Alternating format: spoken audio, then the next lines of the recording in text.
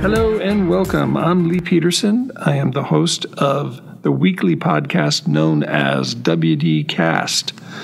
And the reason it's called WD Cast is because it is brought to you by WD Partners that call themselves Thinkers That Do. And today we're going to be talking to Dan Stanek about his new white paper, which is called Healthcare, Who Survives? And so, before we get into this, you will be able to download this healthcare paper for free at wdpartners.com/healthcarepodcast. And I will tell you right now that there's a lot of very valuable information on that, and Dan and I are about to get into that now.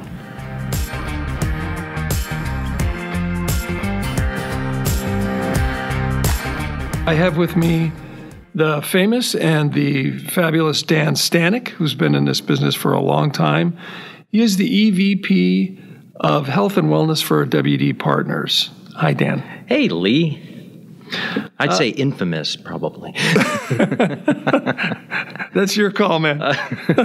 Okay, so we're going to talk about a little bit about a white paper that you just put out that's we had some pretty significant findings. Yeah. Which I found really interesting. But before we do that, could you just tell everybody who you are, a little bit of a background piece on you? Sure. So as you mentioned, I've been in this business for quite a while, over 30 years, and really have been in one sense a consultant, a pure management consultant looking at the retail industry primarily, and then also have had a number of positions in leadership with various design agencies. So I've had one foot in traditional management consulting and another in how that consulting and how that strategy is activated through the process of design.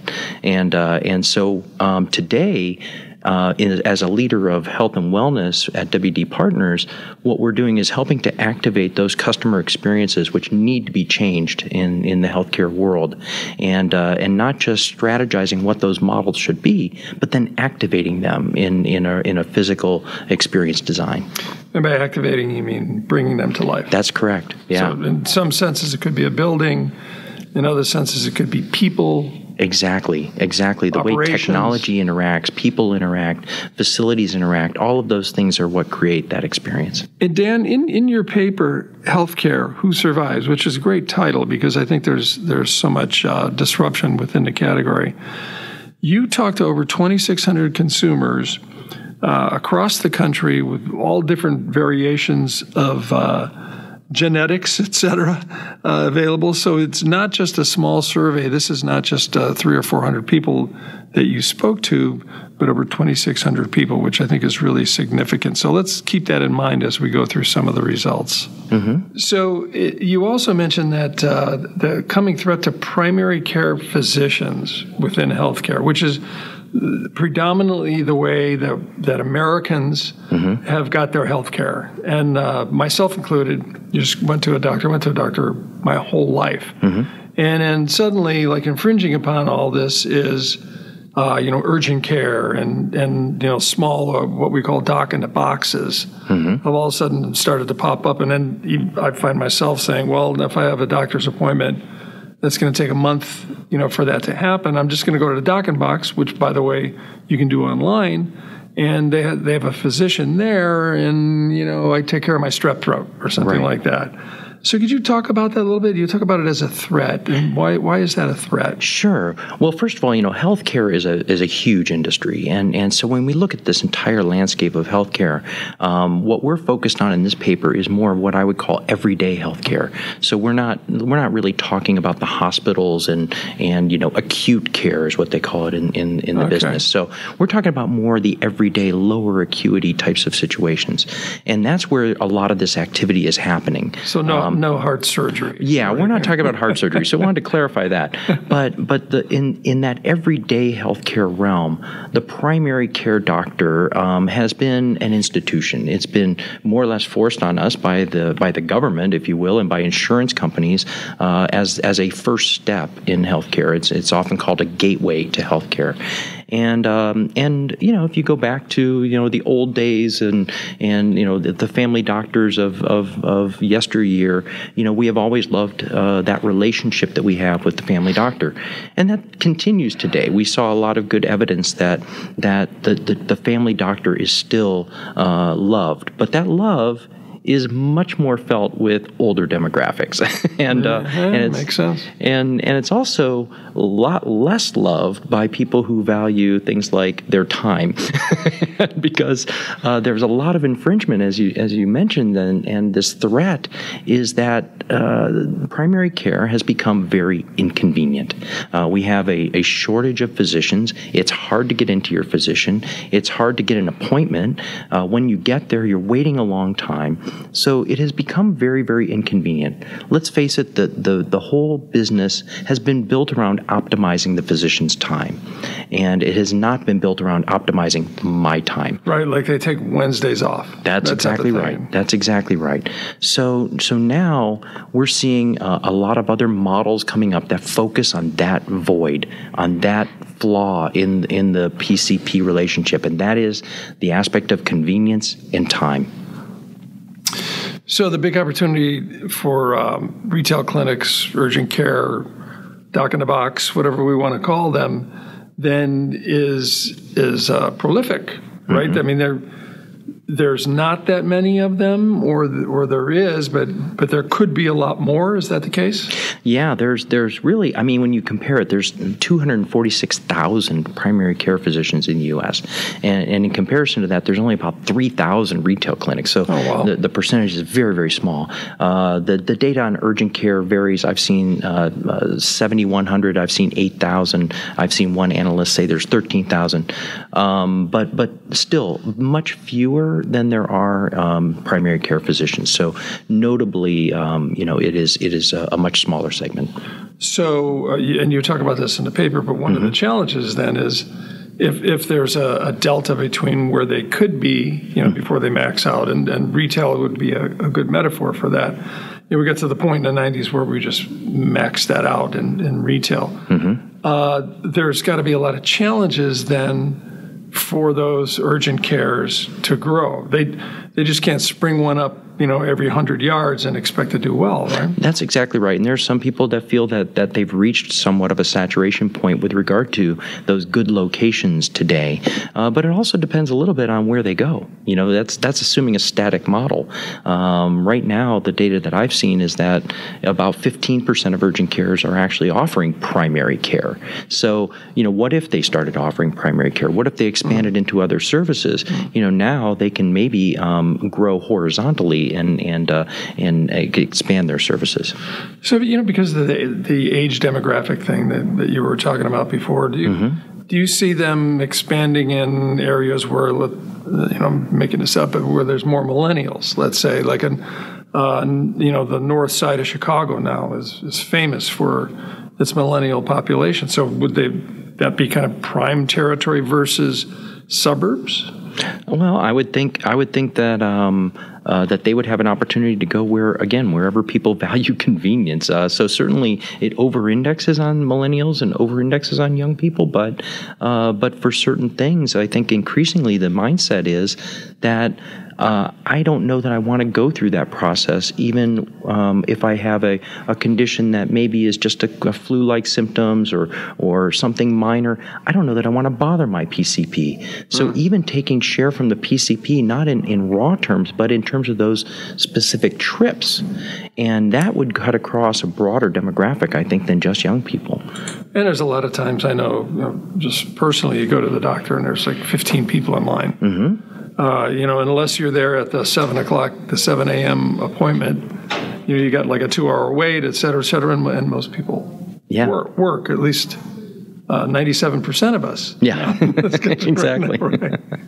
So what are the other kind of big concerns about this transition then? Because now, we're going from a trusted physician to we don't really know. Like I know from the urgent care that I've been to, I don't know this doctor from Adam. I don't know about his credentials, or I don't know anything. I've never had a problem. That's right. You know, like I got stitches in my leg one time, and everything went fine. Right. But I still don't know compared to the doctor that I've been going to for 20 plus years. Exactly. Well, and that is one of the things that primary care physicians do own, that idea of familiarity and trust. And so there's the quality that you trust, so there's that dimension. But as you're pointing out, familiarity becomes a really big issue. And it's familiarity on multiple levels. So there's one is the personal relationship, just that you know, I know him or her, and you know, they know me. But another part of knowing me is knowing my history, knowing my records. And in retail clinics and in many urgent cares, there's this problem of interconnectivity of the electronic health records. Do they have access to all my records? Do they know what my medical history is? Because that's very important in terms of maybe managing specific treatments or specific conditions that I would have. Yeah, and then even still, in a short period of time, to analyze that somebody walks in the door. Right. Now I've got to take a look at these records and say, oh, this guy has a heart condition, so there's only so much I can do. Yeah. Any other things that you can see, you know, in terms of like big concerns about that transition? Because let's say, you know, future state, we get to the point where instead of 250,000 PCPs, we get a smaller number of PCPs, and we get 15,000, you know, doc in the boxes, or, you know, well, how many Starbucks are there? 27. Yeah, exactly. 27,000, you know, doc in the boxes. What do you think the big concern will be, both in the transition and then once that occurs? Well, I think there's a reality that's facing all three of these platforms, and that is this shortage of physicians. And the fact of the matter is, no matter what platform you're looking at, you are going to be increasingly dealing with a nurse practitioner or a physician assistant. You're going to be dealing with that because there's just not enough doctors to see everybody. There really aren't. So what model is going to be able to utilize those people to the top of their license, if you will, to handle the tasks and to handle the things that they can handle, and then allow the physician to weigh in the areas where they are most effective. So that, I think that the whole model shift is going to be one of optimizing that, as well as optimizing these issues of convenience, as well as then quality and trust. So that's why I think as we look down the road, it's probably not going to be any one of these purely as they are today. We're going to see morphing of these models and merging of these models, and looking at them as a way of addressing these different issues that we're seeing. What about insurance? Is that an issue? Oh, it's a big issue. It's the number one issue in terms of what people are looking at when they are selecting a platform. That's today's reality. Of course, that's a wild card. We don't know where insurance is going to go into the future, but today it is a driving force. Now, PCPs clearly have an insurance angle that is significant. But if you change jobs, if you move, other things, you know, and you're looking at, well, do I have to change my primary care doctor? That's a reality too. Increasingly, a lot of urgent cares carry insurance and carry most insurances, and that's becoming more of a reality in retail clinics today as well. So insurance is moving to that model as well. It's to their benefit, because obviously the insurers would love to see you move to the lowest cost vehicle possible. So for our listeners, if you could, I guess a little bit of a summary, but what are the top 3 opportunities going forward then in health and wellness, do you think?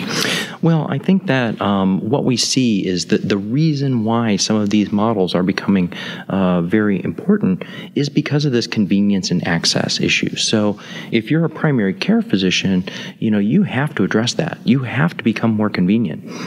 You have got to address that to be a viable alternative for new patients. Yeah, exactly, and new consumers. But we have also this huge generational divide that we saw in this paper.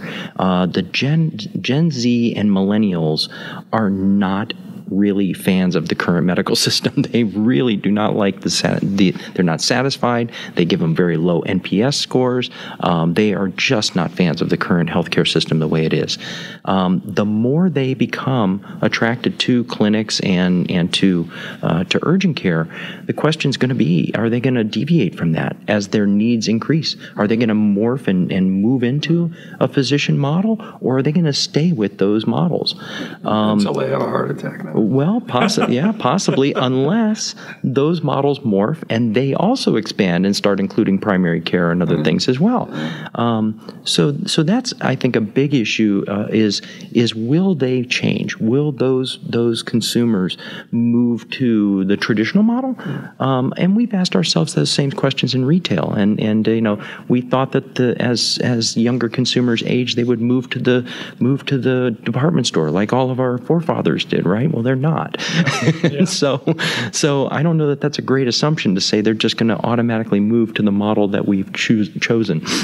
Yeah, I think, in all the retail papers that I've seen, the difference between the way a digital native thinks, operates, and does, compared to the way a digital immigrant, like say 45 and over versus 29 and under for digital natives, is significant in just about everything. Not what they like, what they do, how often they go, and this is no exception, right? That's right. Interesting. So, just briefly, who should read this paper and why? We really oriented this toward all three of these audiences. So healthcare systems and primary care practices that are operating need to understand what is drawing consumers to these other alternatives and what they can do to change. So clearly, health systems and those primary care physicians need to read it. But also urgent care chains, which increasingly there are chains, if you will, of urgent care, they need to pay close attention to this, because what we saw were actually enormous opportunities for them, really strong opportunities in urgent care. They've got a balance of that convenience factor, but they also get pretty high quality ratings as well. They get good expansion opportunities, so there are services that they can add. So urgent care is looking pretty good in this report. So I think that urgent care chains should be taking a good look at this. And then retail clinics, definitely retailers in general need to be looking at this. They're increasingly taking advantage of their health and wellness. Walmart. Yes. Those guys. Yes. Right? Yeah. And they need to look at this because the clinics did not score well. Consumers did not really like their experiences in the retail clinics. There's a lot of room for improvement. They offer this convenience, but today it is a pure convenience play. And so they need to do a lot of things to really punch up their health and wellness strategy and integrate it into an overall strategy to coordinate with their merchandise and other things in the store to really present a story of health and wellness to consumers. Okay, awesome. Fascinating topic. I think we're running out of time here a little bit. Is there anything else you'd like to add? Anything that we skipped that you felt is really important to bring up to people that are listening? I don't know that we skipped it, but I do think it's important for people to realize that, again, this is comparing three models that exist today, where I really think what it's indicating is that none of these three models have cracked the code, that it is going to be a blurring and a morphing of these models. It's going to take innovation to learn from the things that we see here and to apply it in an innovative and in a new model way. And I think that any three of these types of businesses could move to those types of integrated models. So essentially also what you're saying is there could be a fourth model. There will be a fourth model. Somebody could look at this playing field, which is what happened to retail, and go, I'm going to destroy all these guys by either putting all together or making it more convenient, more friendly, blah blah blah. All the downside of everything that you listed could come together in an upside for somebody else. Absolutely, and that's exactly what's happening. You're seeing a lot of disruptors, if you will. The One Medicals and concierge people trying to play that angle. All right. Well, listen, Dan. Thank you very much. Thanks for bringing your expertise, and it was an engaging conversation, which I'm sure will continue after this. Sounds great. And thank you, everybody, for listening. And please pay attention because as these continue along, we may just be talking about you. pretty soon. So you never know. As a matter of fact, next up for the podcast next week will be the WDcast next week will be Google does BOPUS. And I know that sounds like an oxymoron. BOPUS is buy online, pick up in store, and Google is the preeminent tech guy out of Silicon Valley. So we're going to have the eminent Chris Lytle from Google on the show, and we're going to ask him why Google is so interested in BOPUS. And again, this is the WDcast. My name is Lee Peterson. We are here to talk about the relevant works of business today with interesting contributors such as Dan. So again, thank you very much. And thank you. We'll see you guys next week. Take care.